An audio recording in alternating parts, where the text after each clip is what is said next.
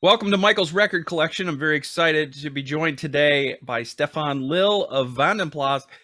Thank you for your time, sir. Yeah, thanks. Thanks for having me. I am very excited to talk to you about a brand new CD and DVD set called Live and Immortal. It's coming out August 12th on Frontiers Music, and features, the band doing what it does best, playing live. And I want to start out, though, like I usually do, by asking my guest about your musical origin story. Now, uh, do you remember like the first song, the first pop or rock song that really caught your attention when you were a child? It's hard to remember the first song, honestly. Um, I was a bit focused on metal first from my older brother, he's not into metal at all, but he bought in 90, 80, something like that. He bought the Wheels of Steel LP, from Saxon. Okay. And before that, I was going into hard rock like AC/DC and these things. I started with AC/DC. This is the first time I came in contact with rock music, and I think the first time I got in contact with rock was we had a kind of I don't know the exact name, like flea market. It's a market where you sell things for cheap money, used things. Yeah. And I had some books which I sold, and beside me there was a guy who sold an LP, and on the LP there was a guy holding a guitar with a lightning, which was the high voltage from AC/DC. Okay. And I was so impressed by. I was like 10 or 11, something like that. And I was so impressed by this cover. So I was going to this guy and said, what is it? And he said, it's rock music. And I said, can I buy it? And so I bought this LP and I was very proud. I was a young kid. And at home, I had this old thing where I put the LPs on, not a big stereo. And then I heard TNT. And that's it. And then I was in love with rock music, with AC/DC, and especially with Angus Young. Mm-hmm. And he was the guy who was responsible for me to start with guitar, because I said to my mom and my dad, I want to play guitar, and they said you have to take lessons. So I said okay, and I took a kind of catalog and said I want this guitar, which was like Gibson Les Paul in black. I think I chose the most expensive guitar what was in the catalog. Of course. And they said, "Are you crazy? You have to start with this wooden guitar." They called it wooden guitar. A normal regular guitar what you take for learning guitar. So first 2 or 3 years was just playing this regular guitar, which was boring for me. And then I bought an SG, not a Gibson, and then I started to learn by myself songs. So this was the start, but I don't have it's not like I heard Smoke on the Water, and then I said, I start with music. It was more a combination of different things. Yeah. Can you tell me a little bit about how Vanden Plas came together? You guys all have done musical theater projects, and you're all kind of into that kind of thing as well as metal. How did you guys meet and form this band? It was first like that my brother was joining this band because a friend of my older brother, they had a band, and the drummer left, and he knew that Andreas, my brother, was playing drums, and so he was coming into Vanden Plas, into the band, which was first called Exodus, which is not a joke. It was really Exodus. Later on, we realized that there's another band called Exodus, so we have to get another name. Mm-hmm. He was playing in this band. They did a few concerts, not too much. They changed the name in Vanden Plas later on. And then the singer, like in the beginning of every band, some members change, another singer was coming. And finally, there was Andy joining the band, Andy Koons. And so 1 year after another, a new member came. And so they had Andreas on drums and the former bass player and Andy, and then they had a bigger concert, and the former guitar player was maybe kind of bit of afraid of this big concert, so he said 2 days before the shows or 3 days before the shows, he said he doesn't play the show. So they had no guitar player. Wow. And the thing is, at this time they were rehearsing in our house, in the cellar. We had a big room where Andreas had his drums, and I was joining every rehearsal because I was a fan of music, and I played guitar. And so the guitar player didn't show up, and the other band members were standing around and said, "What shall we do?" And then they looked at me and said, "Hey, Stephan, you can play the songs. You are at every rehearsal." And I said, "Yeah, I can, but not that good as the other guitar player." And they said, "Don't care about it, but you know the songs. And so you play the concert." But I was 15. So a young kid. Yeah. And my reaction was, I have to ask my parents. That was my first reaction. So, no joke. So because with 15, you can say, I go to a concert, it's getting late and all these things. It's not so easy. Yeah. And so we were going upstairs in the living room, my brother and the band members, and they said, "Hi, Mr. and Mrs. Lill, we have a problem. The guitar player left, but your other son can play the show." So then they said, "Yeah, but you have to take care of him. He's very young," and all these things like parents do. Yeah. So we rehearsed, and I played the show, and that was the time when I joined the band. That's the story. And from this day on, we are together with Andy and Andreas and me. And then, Thorsten and Günther were coming to the band like end of the 80s, beginning of 90s. Mm-hmm. In the beginning, it was with this. We didn't, from this time on when Günther and Thorsten are in the band, there were no lineup changes. But before, like, I think every band can tell the same story. Some people come, some people go. Yeah. Yeah, well, you guys are coming up on 30 years since the release of your first album. That's amazing. What keeps you guys together when so many other lineups of so many other bands have called it quits or gotten into arguments and broken up? What keeps you guys going? Yeah, like in every family, it's not that easy. It's not sunshine every day. That's I think quite normal. But we have a lot of common things where we believe in. This is the music we like this progressive rock or progressive metal. You have to find musicians which are kind of able to do it and which like to do that. And you have to believe in that music because it's not that kind of commercial music. You don't earn a lot of money with this kind of music. It's not commercial. It's not radio music. We have Dream Theater for sure, but that's it. Mm-hmm. So beside that, no other band, I think, can make a big fortune out of this kind of music. But beside that, we have these theater things going on.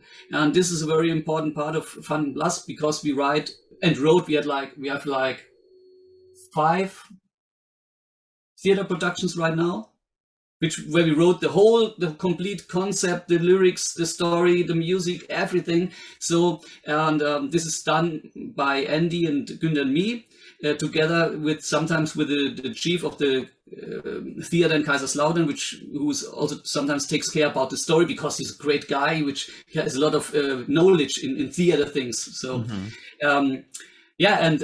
that's a big part of Vanden Plas since the beginning of the 90s. It started. It was like a lot of things, coincidence. The story is too long. We played Jesus Christ Superstar in a town in Kaiserslautern, in Germany, in the beginning of the 90s, where the conductor was searching a band for the theater, and he heard us, and he said, "I want this band. I want this sound. Can you play with an orchestra?" We never did before. We never played with a conductor, but the answer was for sure, yes, we can. Yeah. Someone asks if you can do something and there's a job on the line, you say yes. Yeah, I mean, if you have like, if you have this, you have notes, you have these things, and when you are a young guy, you don't care about these. You care about rock music. But then he said, "Yeah, but you have to know we have the notations, and you have to play from the sheets." And yeah, we could do it, but we never did it before in a professional way. Mm-hmm. So it was a great adventure because we got the sheets of music, and we're driving to the theater in a big room with 30 studied musicians, violins, cello, everything, and then the conductor said, okay, 3, 4, and then we started, and then do, and then it started. It was so funny. And after the first rehearsal, we said, it's absolutely crazy. We play with an orchestra. And from this day on, we knew, and it was our goal to establish the band also in the theater, because there it's possible for a musician to earn some money for the job you are doing. Mm-hmm. And in 2006, we got the chance to write the first theater production, this rock musical Abydos. Mm-hmm. And after this, we had Christ Zero, and then we had Ludus Danielis, we had Chronicles of the Immortals, and Everyman. And now we have since 1 year roundabout, we have Last Paradise Lost. And the good thing is we can play it directly from the start in 3 different theaters. 2 in Germany and 1 in Austria, mm-hmm. which is great. I think this possibility, not every band has this, or I don't know if even another band has this possibility to do that. Yeah. And this is absolutely great. Yeah, absolutely. Steady work for you guys, and you have income, and then you can do the things that you want to do. So that's all great. Yeah, but it takes a lot of time. Yeah. When the people, it was a time when the people said, years ago, you said, it's already 3 years ago, then you released a new CD. Are you so lazy? What are you doing? And I said, yeah, but you're not playing live. I said, you're right. We're not playing live with Vanden Plas, but I played in between like 100 and something shows. Yeah. And they said, where? And I said, in the theater. So, and I realized for the people who like to see Vanden Plas as a band live on stage, it's disappointing. I understand that totally. Mm-hmm. Because the stuff we are playing in the theater, it's not only this rock productions, it's Jesus Christ Superstar, but it's also jazz, which is a musical, or Evita, which is a musical, Little Shop of Horrors, Rocky Horror Picture Show, musicals like that. And the people who are into progressive rock, they don't necessarily want to see this kind of music with other people, and say they want to see Vanden Plas. Yeah. So I understand that they are disappointed that we don't play live too much, but we have to explain that as musicians, you also have to get something in your refrigerator, and you need to go to the gasoline station and all these things, and so you have to earn some money. So, or you are a poor musician who just lives for the music and for the applause, but you know, it's not like that. You need your money to pay all your stuff, what you need during the year, and so you have to do something. And a lot of musicians, nowadays they have a regular job. They go to work from 9 to 5, and then they rehearse.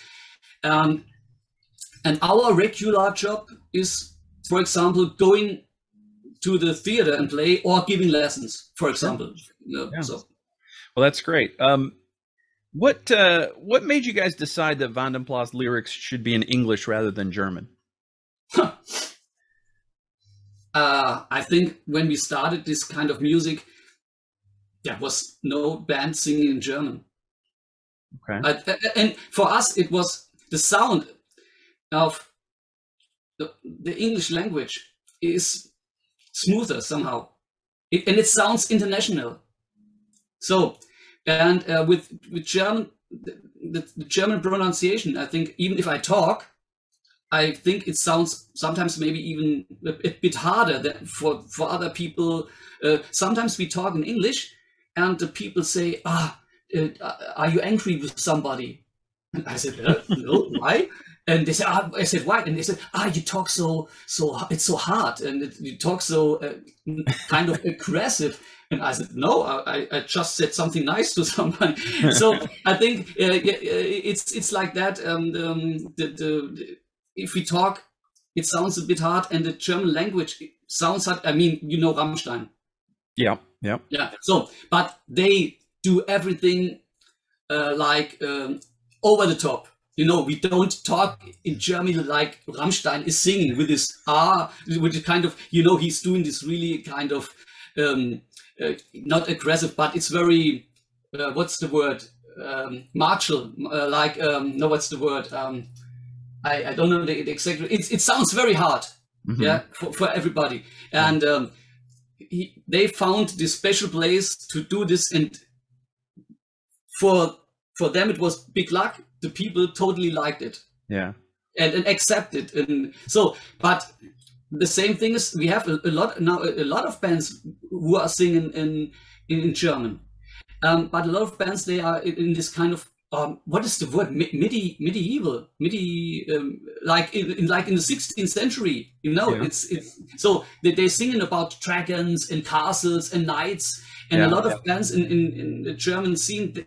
These bands are singing in German, and which is great, and it fits together. This kind of lyrics, which is a kind of, like, as I said, dragons, castles, knights, some fights and big armies and so these things like that. And that fits. That's good, but it's not our cup of tea. Yeah. Gotcha. So Vanden Plas is a band that plays very different music from the AC/DC that you fell in love with. What other influences did you find along the way for your guitar playing? For me personally, for sure, Paul Gilbert. Oh, good. And George Lynch, John Sykes. He's, for me, I think, on number one. Yeah. I like the sound and his playing, and I just thought, funny, I just saw a video today from a guy who played absolutely crazy stuff. Absolutely crazy. Sweeping, tapping, fast, unbelievable. Technical wise, I can play that. I can play 20% of that. Unbelievable. But it didn't touch me at all. Yeah. It didn't touch me at all. It's great, and I'm jealous. I would like to play that, but I can't. So it would be great for me if I could do this. But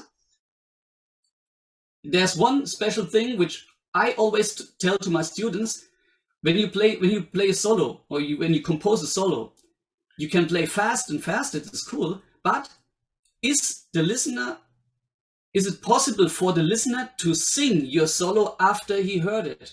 Yeah. Not everything, but some parts. If you remember, da da da da da da da da da da da, Unchain the Night. You never forget that. You know, something like that. And George Lynch plays very, very fast, but a lot of times he had these great melodies, and you remember these melodies. Yeah. And that influenced me a lot. The mix between fast runs and melodies.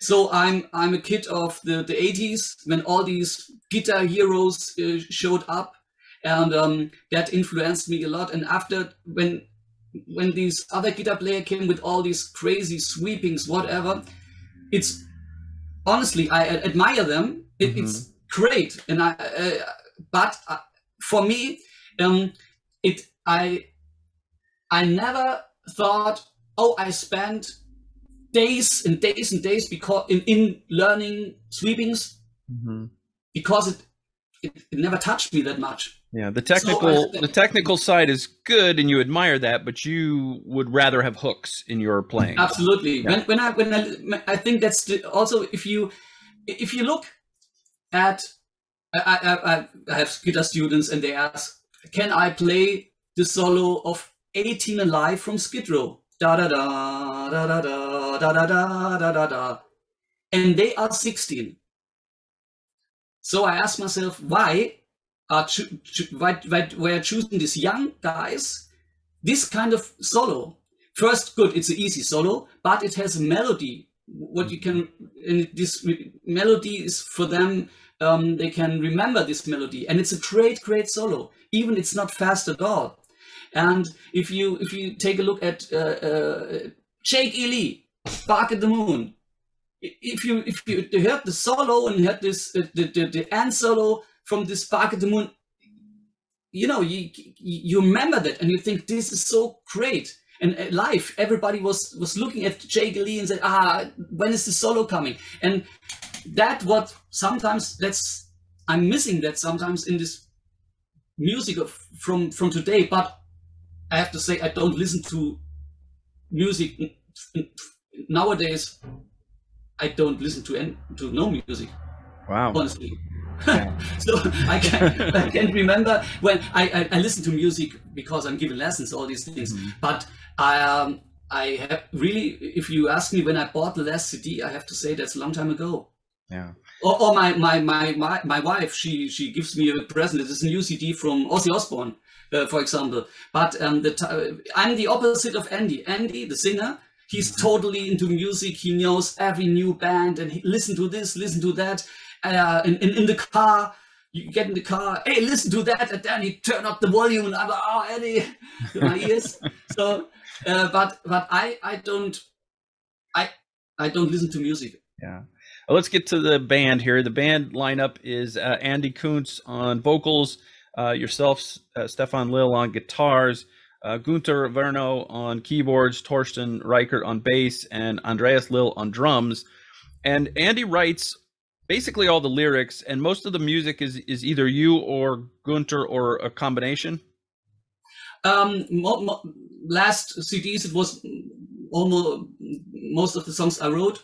Like we had like 6, 7 or 8 songs, so it was like that. I wrote like 6, something like that, and Günther wrote 1 or 2, or I wrote one with Andy. That was it was like that. It depends on who has ideas which fit together to the concept, and yeah, it was like that. Years before, it was more than Günther and me divided the songs. Like in Price Zero, for example, we had both like 4 songs or 5 songs, or he wrote a ballad with Andy, for example.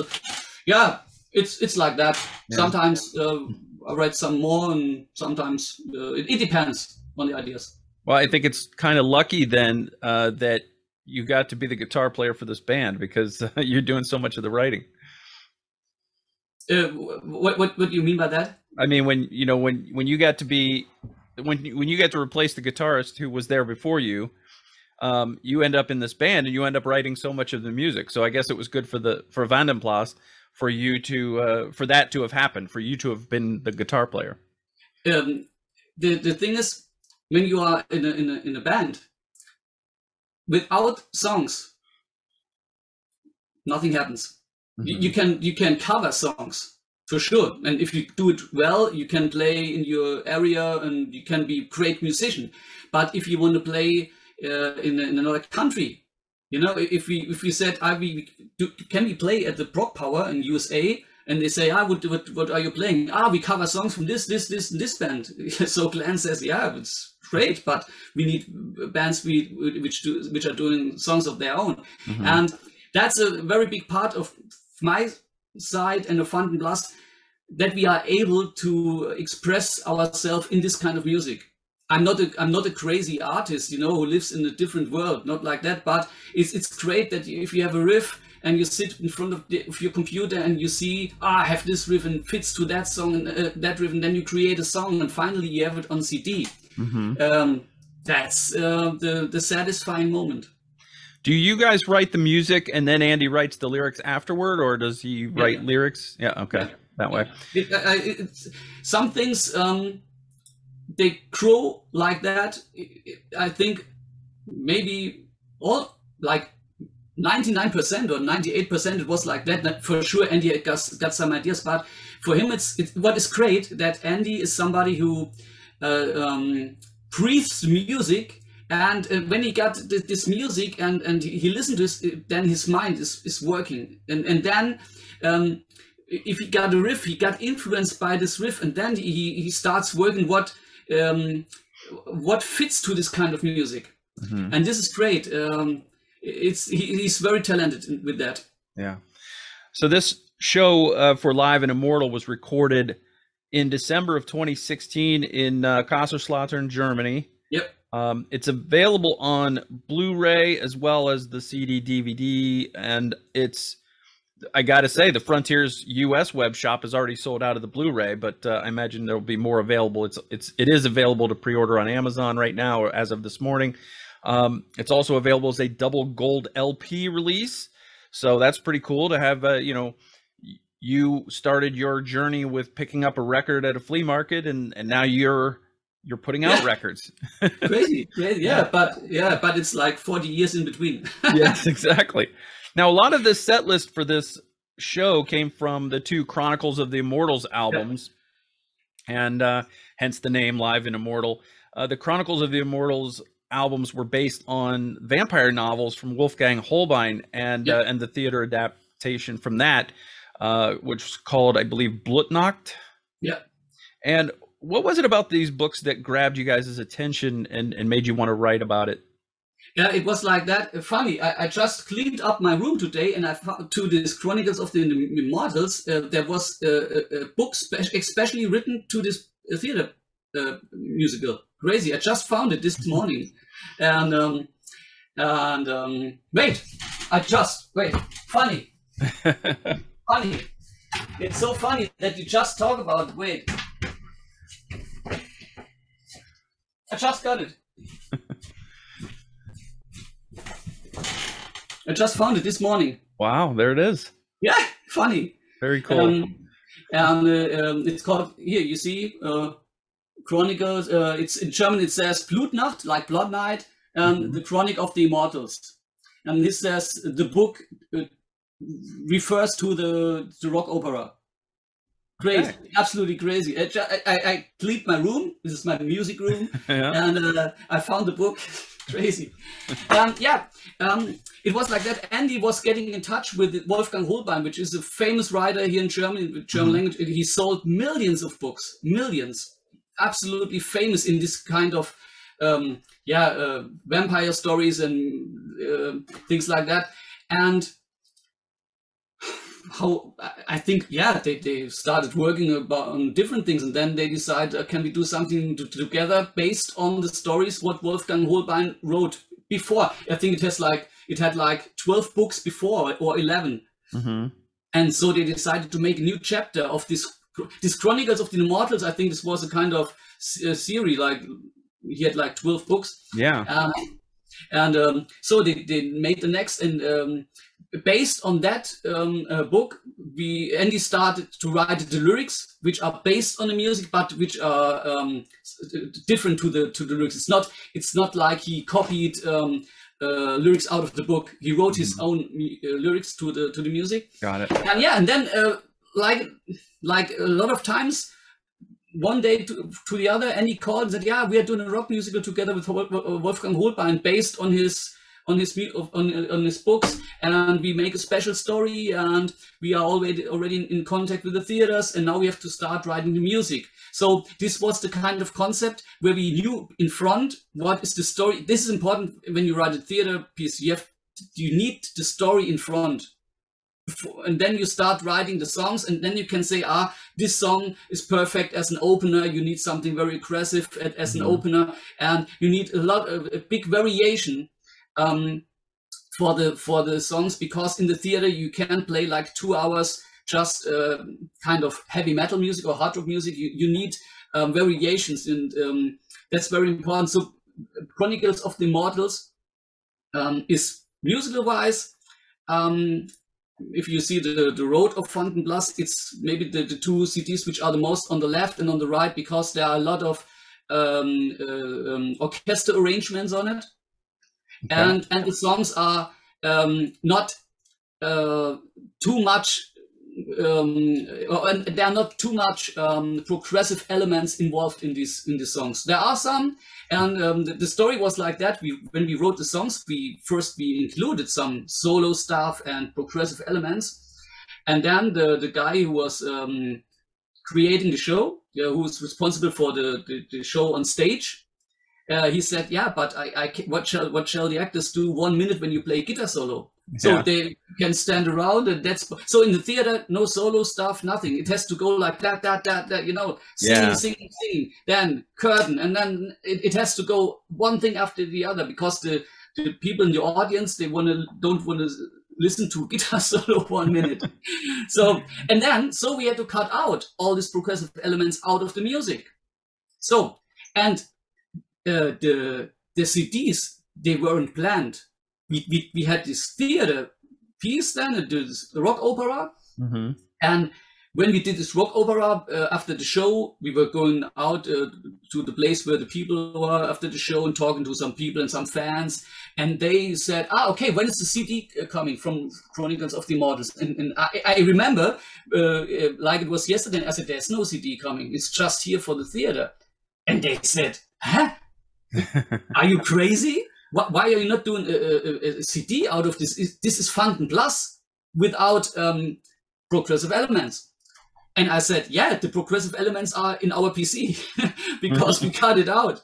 And so we heard it a lot of times. And then we said, we were talking in the band and we said, yeah, a lot of people are asking for a CD. Shall we do it?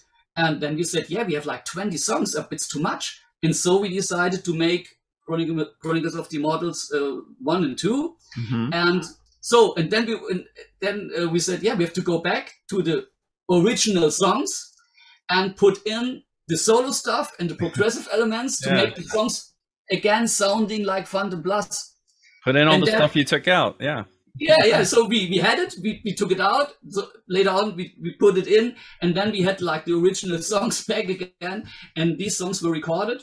And this is the story of Chronicles of the Immortals. That's great. But it was not our idea to record it. It was more that people were it's like a promotion thing that people were asking for that, and because of this this time it's not a story or a joke. It's really like that by popular demand. That's right. Yeah. So, but it's not like an invented thing. It was like that was the story. And so we said, yeah, why not? Because if you have 20 songs in this kind of music and you don't use them for a CD, it's a kind of mistake somehow. Yeah. Well, I'm glad you guys put them out and put all the progressive elements back in. Yeah. What took so long between the show and this live set coming out? Why so long? Yeah. We had the same problem we had with the recording of the Prog Power CD. I think the Prog Power CD was recorded in 2011 and released in 2016. It was also like, or 17. It was also like 5 years or 6 years in between, and the same thing now.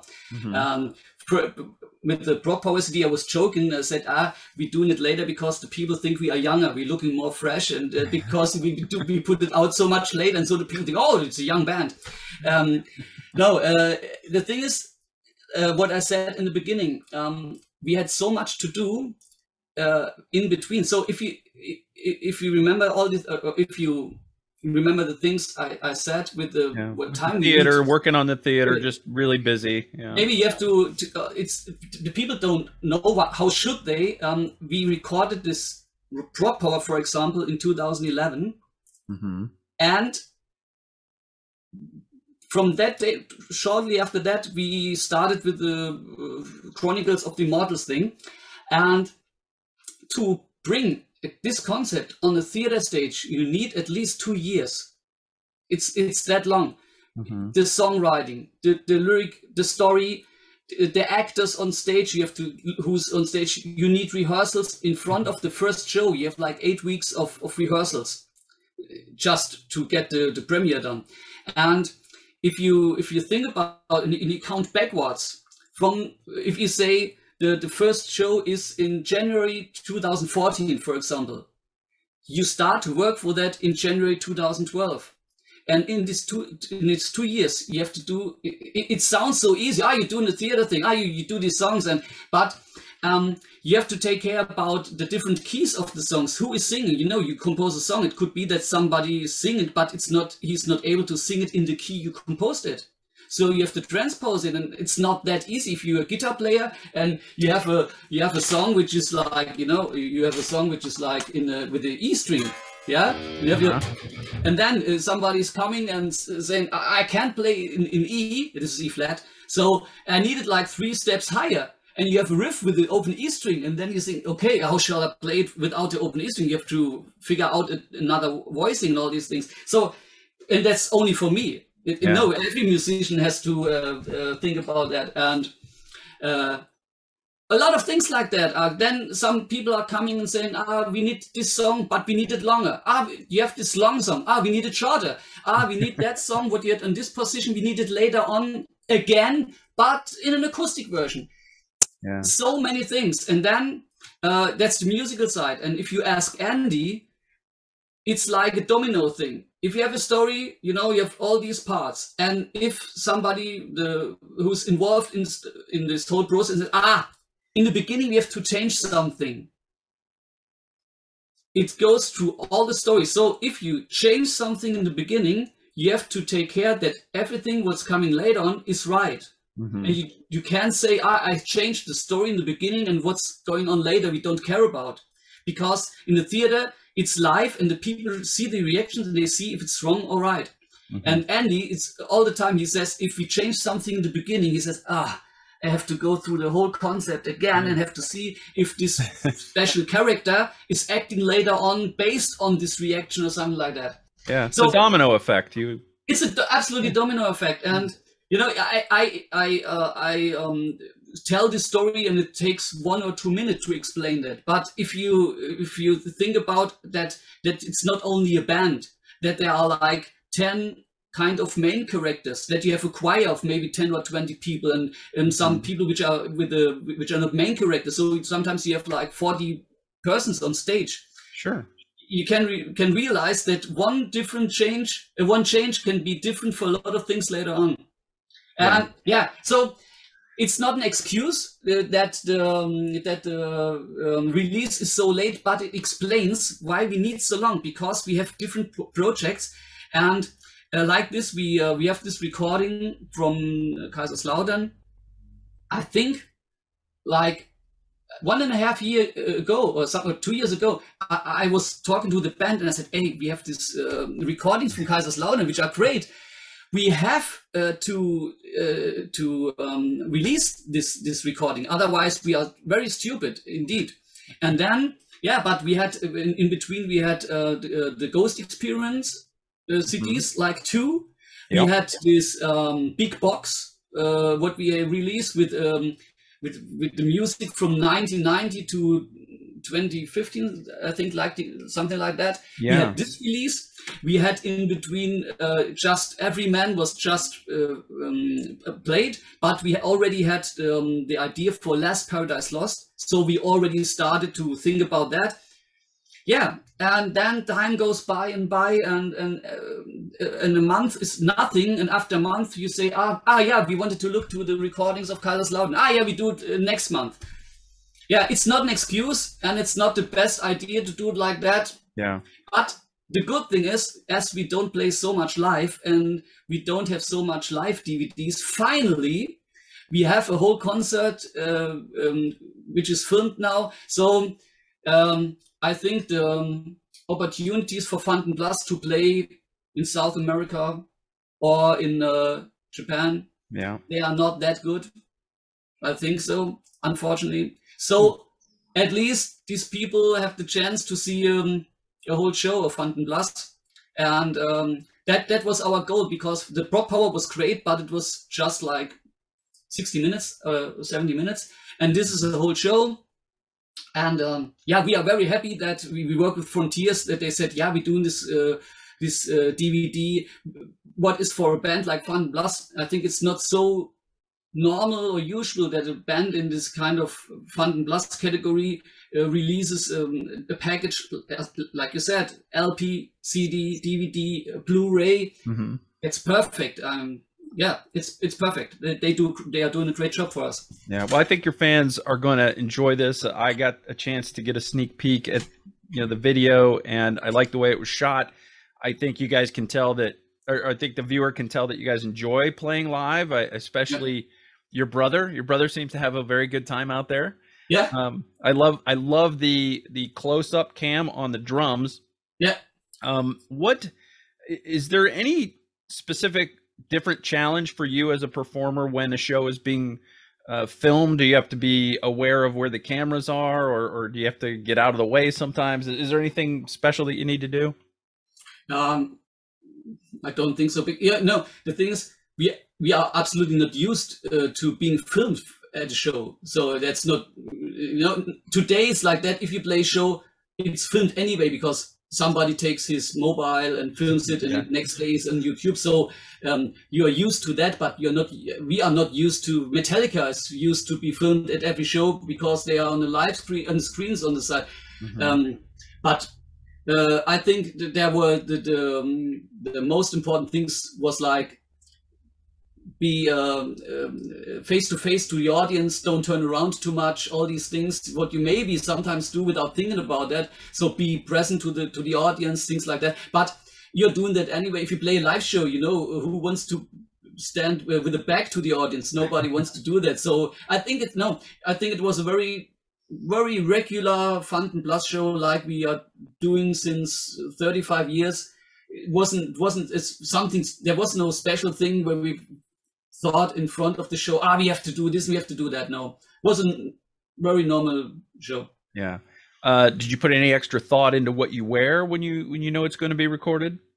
No, just whatever you're going to. As I said, it was a very regular show. But it's good on one side because it was like it was. Yeah, because if you are if you try to do something really different from your normal shows, I'm not sure if it's a good idea, because then you focus on we have to do this is special, and this, like for example, what I'm not a big fan of is for ourselves. For other bands, I don't know, but if you're doing a show like that, and then you say, we invite guests. This guest is singing that, and this guest is singing that, and because my opinion for that was, if we do a live recording, the people want to see Vanden Plas, and they don't want to see Vanden Plas with this guest and this guest and this guest, which, you know, we could invite great musicians. That's not the point.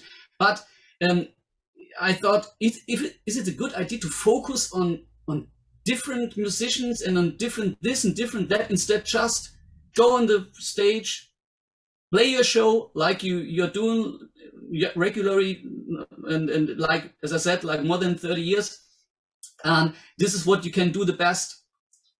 So I think I think it was a good idea, just a good stage setup and some good lights, and the audience, they like the show, and I think that's the most important. If you go to a concert, you want to have a good time, you want to see the band, and if the band's playing good, you have a good time.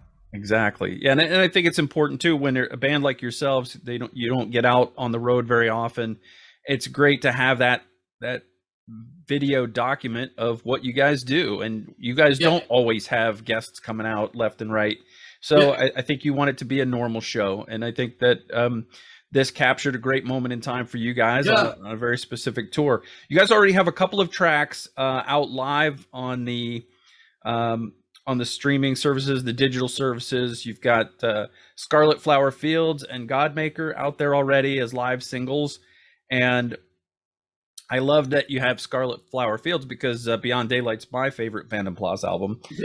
It's you know, what goes into when you go out on tour, or when you're doing a festival or doing a few shows, how do you guys determine what you're going to play when you have such a large back catalog of songs? Yeah, that was maybe the only thing which was the special thing for this concert, because we knew that we should play a lot of songs from the Immortal CDs, because they were present at this time.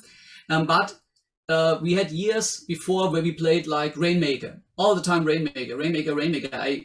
I agree, it's a good song, and I like it, and I understand that it's kind of a favorite song for the people who like Vanden Plas. But we played since 1997, and sometime at the end, I had the impression we don't play the song very well. Maybe not for the audience, but for ourselves.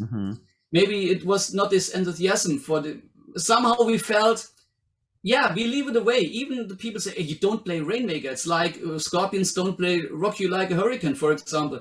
Yeah, but we had enough other songs, and this was in front of this special gig. For example, we thought, we played Far Off Grace, for example, for many, many years, which is live fave. And we said, but with Scarlet Flower Fields, it has the same feeling somehow, but it's a song we have never played live before.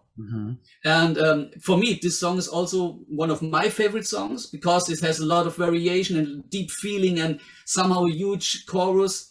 And so we decided to play that song, which is not that easy. That was kind of a surprise when we rehearsed it, that the song sounds so easy. But when you play it, we thought, okay, we have to rehearse it again. Honestly, it was not a challenge, but it was a surprise. And we had, for example, this song, and we had like Final Murder, which is a very long song where we said, okay, we changed the set list and include songs we have never played live before. So these were like songs like that. And for sure, Boardmaker and songs like that, we need to play that. Or one of my fave is Iotic Rain. For example, I like that song so much. Maybe I can still remember when I was at the university, I studied geography beside music, and I wrote this song during I was in the university when when I was sitting in this big room where all the students are, and I was like da da da da da da da da da, and I was like, oh, that could be a good song. So it was one of my favorite songs, and I like the way how it's so aggressive. The song is very aggressive, so and very powerful, and songs like that are kind of songs we play mostly all the time. We play live, and we haven't played, for example, How Many Tears for a while, and we thought that it's good to bring back a very old song again into the set list. So I'm doing the set list all the times, so I do it and I present it to the band, and so we discuss it, and when I sit down to make the set list, yeah, you think about the song, then you say, oh no, we don't play it, and then you think, maybe we should do it. And so you make the set list again and again and again, and then you talk to the band. And yeah, like I said, like you also said, Scarlet Flower Fields, when we talked about it, and everybody said, yeah, why not? It's a great song, and we're doing it. And the people, sure, we hoped that the people will like it, and the reactions were great. Yeah. So this was filmed by Oliver Barth, who has done some of your music videos, some of the Vanden Plas music videos.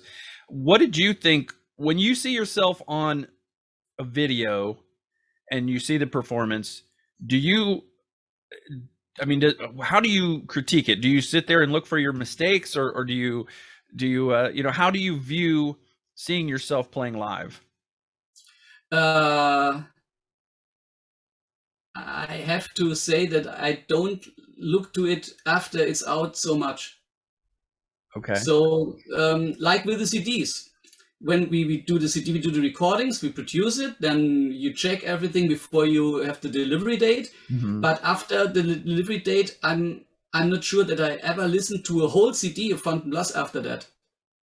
Okay. So I listen to it for sure. So it's not that I don't listen to the music, but it's not that I don't listen to music, and in the car I don't listen to music. So it's not like that when I drive around, I take a Vanden Plas CD and I listen to the whole Vanden Plas CD, or at home. So I searched for the word when the video is out.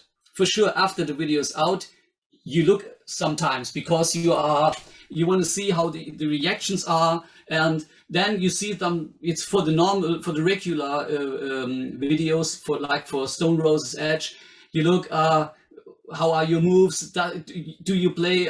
It's like, what's the word? Synchron? I don't know. It's in sync with the video. In sync. If it's in sync, which is for me very important.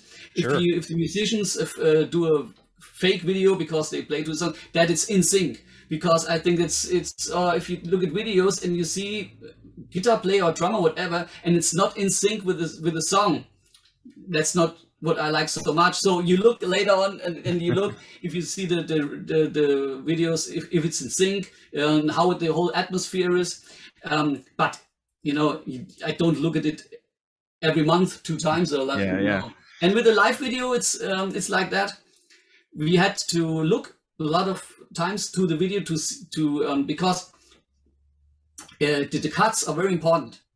If you cut this scene and this scene and this scene, is the musician too long at one point? You need another thing. So my brother did it together with Björn. My brother's very good with this cutting videos, because he looks at it very focused and like a neutral person.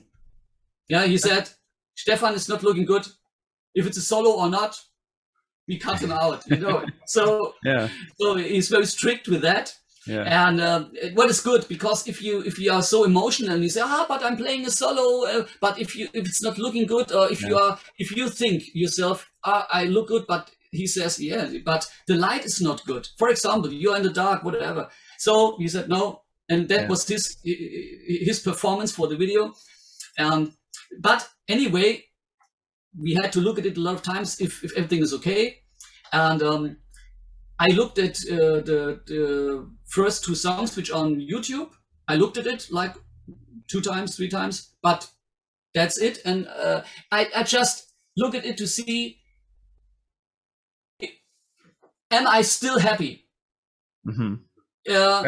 I look at it like, is it something which is worth being shown to other people? It's more like that. It's hard to explain. It's not like I look at it to see myself, I play on stage. It's more than, is it something which is worth to being presented to people? Will it make the people lucky, and will they enjoy it when they see it? And that's the most important. So I look at it, and if I say, yeah, it's cool. If somebody it's in Rio de Janeiro, and he puts on YouTube and he looks at Vanden Plas and he says, it's cool, I see Vanden Plas playing Scarlet Flower Fields, and he's enjoying the video, that's it. Yeah, that's all you need. Yeah. Stephan, what's next for Vanden Plas? What's coming up for you guys? Now we just, we had this last Paradise Lost, which we played at 2 theaters. It will be, we played end of November. The next rehearsal starts in Austria, in Innsbruck. It's the next, and it will be played there in January next year. And and we are writing songs for the next CD, or they are written already. So I hope they have to be. We have to look at all the songs to see which song fits together. It was good with the last CD that we're going a bit back to the older Vanden Plas style, and I think to include a bit more progressive elements. Yeah, why not? Yeah. So we are not commercial anyway, so it doesn't matter. Yeah, but not in a technical way. That's not Vanden Plas. For the technical side, there are other bands which could do it much better. But it's cool with Vanden Plas if you write a song when it's already 6 minutes and you think, but I have a cool part. Yeah, then it's 8 minutes. So you just do it. And this is a musical freedom which is great. And not a lot of bands have this, especially in the pop genre. Not, absolutely not. And that's a very cool thing. If you have a new idea and the song is already done, and you have a new idea, you just say, I add it. And if it's cool, we do it. So we write songs, and we will start the recording. Maybe some stuff we will start to record before Innsbruck, or at the time when Innsbruck is, what's the word? At the same time we are in Innsbruck, we have to record also the CD. So that's what we are doing now. So we have to do a lot. Yeah, imagine so. So the CDs and DVD, Blu-ray, LPs, all of it, it's called Live and Immortal. Release date is August 12th on Frontiers Music. I hope it does really well for you guys. I really think that your fans are going to like this, especially since you don't get out play live very often. And I enjoyed it because I haven't seen any live footage of you, so it was nice to see a full concert too. So, Stephan, thank you so much for your time and telling me about this. I've really enjoyed it. Yeah, thanks for your time, and thanks for the time you spent with me. You can find out more about Vanden Plas at their website, vandenplas.de. You also have Facebook and Instagram. I don't think you're on Twitter. No, might be wrong. I'm not into these things. Andy takes care about all these Facebook things, so I know that Facebook exists. Yeah, it exists. That's true. And sometimes I'm on my Facebook site, but I'm not a Facebook guy. All right. Thank you so much for telling me about this. Okay. Thanks a lot, man. Thanks.